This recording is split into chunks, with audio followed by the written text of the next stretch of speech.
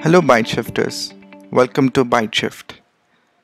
So today we're going to understand the configurations that are needed to create a tab navigator, and this example that we are going to do is we're going to have two screens and we're going to create a bottom tab navigator with two icons, and once you press on a certain icon it will highlight that the active tab and the content will load accordingly.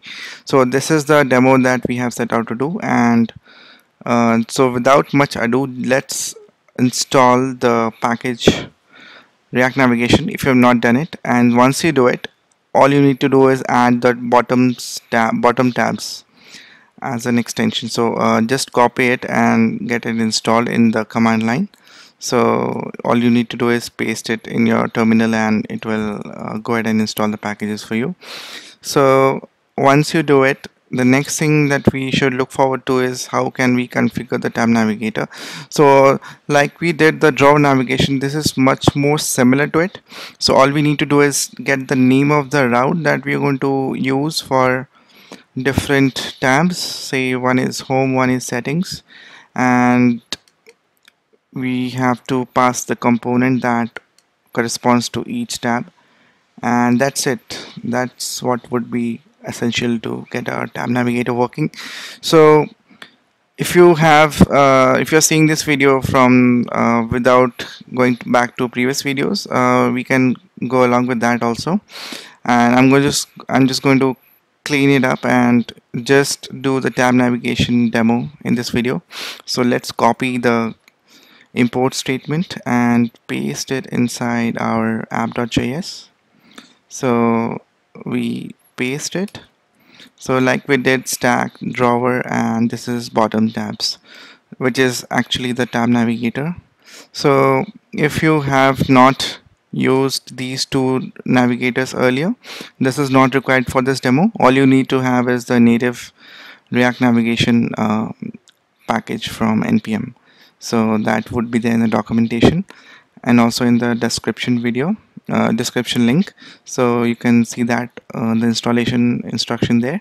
So this is all we need to import. And second thing we would need to do is we need to do is create this object called tab, and similar to how we created drawer and stack, will reuse similar logic. So this is how we import it. And drawer routes we are not going to use. We're going to have a separate component, and that's going to be, let's copy the configuration, default configuration that is in the demo. So let's copy it here. I pasted it. This is nothing special. All we need to do is say this is our tab routes. Okay, we already have defined the navigation container. We don't need to, let's redo it again. So let's remove the navigation container. Okay, and we're going to have two screens. One is going to be screen 1, and this is our screen 2. Screen 1 and screen 2. We are just pointing the component part to the actual component that we have. And if you have not seen it, if you're seeing this video for the first time, this is just a simple blank component. Let me show you. This is a simple blank component with the name, just the name of the screen, and that's pretty much it. So this is the configuration, and we're going to use the tab thing. So the tab has navigator, and inside of it it has screens. So each screen has a name and the component that corresponds to the screen. So this is done, and what we need to do is, here let's see, we want to have the splash, we have to have the login, but this is coming from the stack navigator demo, so I just don't want to overload this demo with stack navigator demo. So let's comment it out, and let's let's use this tab route here. So let's simply call this tab route here. So tab routes, okay, this is what we'll require, and let's save it and let's see how it looks. So after install it, you just need to run an npm that command is npx react native run android, and once you do it you should see something like this. So this is our routing demo, and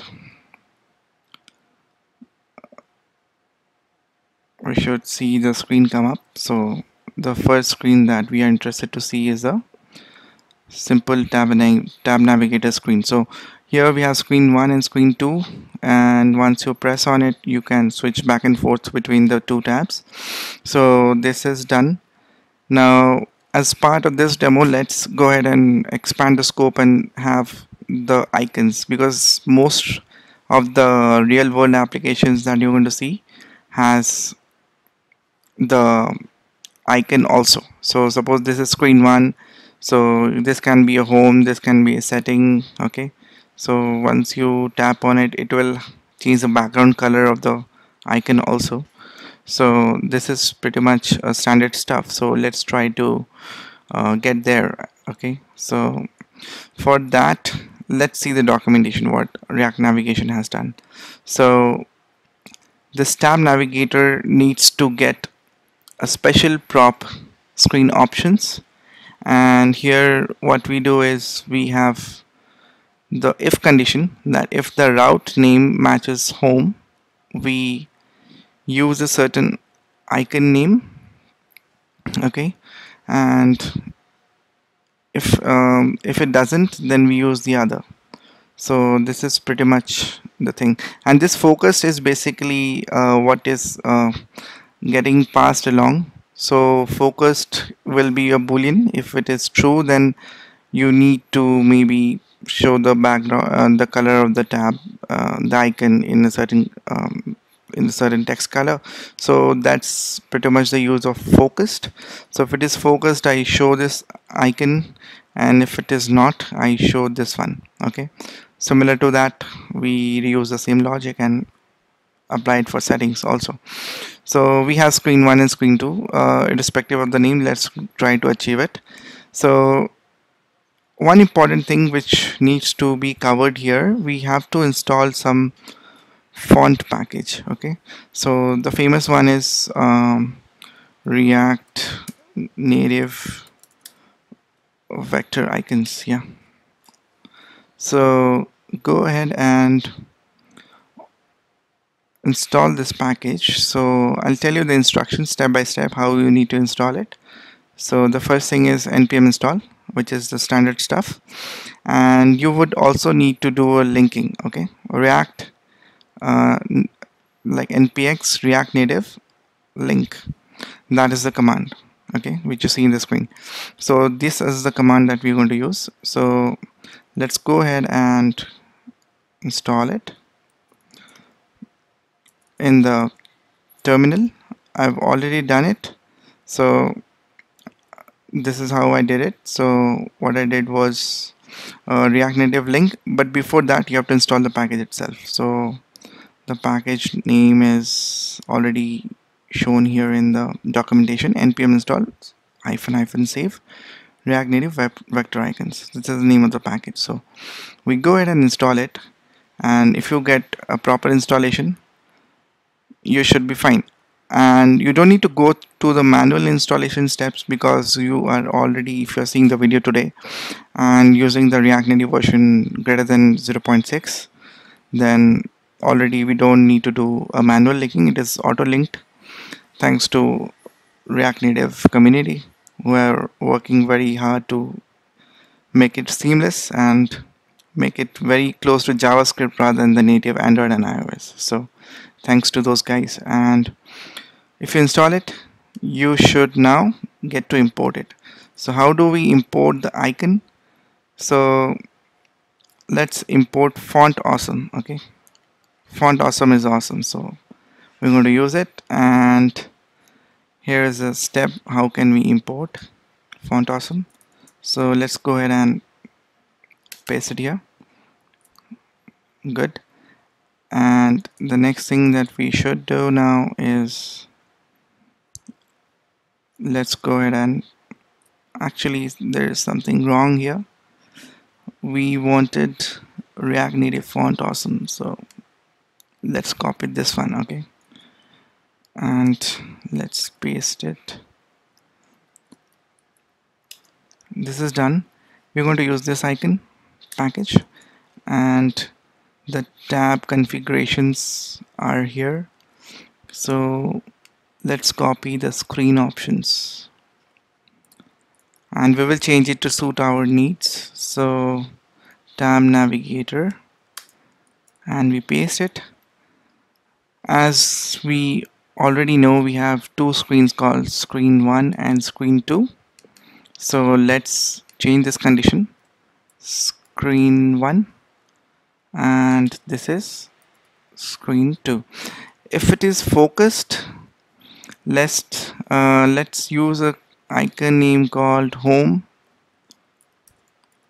Okay, if you want to check out the different options that you can get, so font awesome, you're going to get the list of all the icons that font awesome has.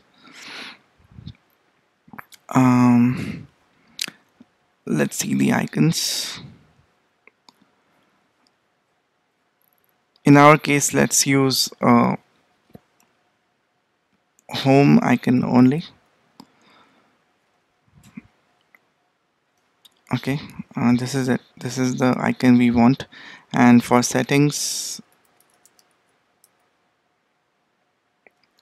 let's use an icon like a cog. That's pretty much a standard setting icon we have been seeing. So let's use cog. So here we're going to use a cog. Okay, and here I'm also going to use the same icon. What essentially you should do is, this is a solid icon filled with the color. This can be an outline of that icon. So this is like the active and the inactive icon that we are going to point at. So this is also going to be cog for now, because I have to search for a different icon with the outline only. And this returns an icon from iron icons, but we have imported font awesome because it has a lot of other options that you can use. So let's call it icon, because that is what we have imported, right? So this icon is what needs to come here. The icon name can be the dynamic thing that we have set, the size and the color. Okay, let that be a default value which is passed as a prop to the tab navigator. So let's save it. And other thing that you should see is the active tint color is a red color close to tomato, and the inactive is gray. So this is going to be respected if we have done it right. Great. This has auto refresh, right? This has a reload. We have enabled auto reload. So this is it. This is the demo, and this is a screen 1, and if we go to screen 2, we see a screen 2.